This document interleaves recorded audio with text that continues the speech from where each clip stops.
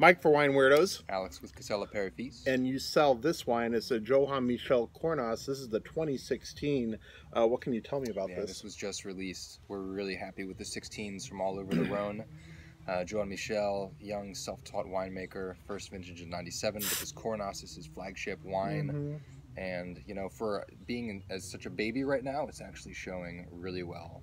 Great tannin, great acid, has that meaty blood character going on, a lot of blue fruit as well. Sure.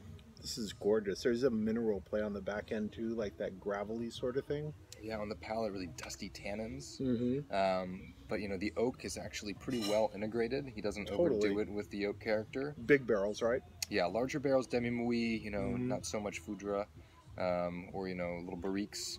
But no, he makes just delicious wine. He does this, Saint Joseph, some Saint Pere Blanc.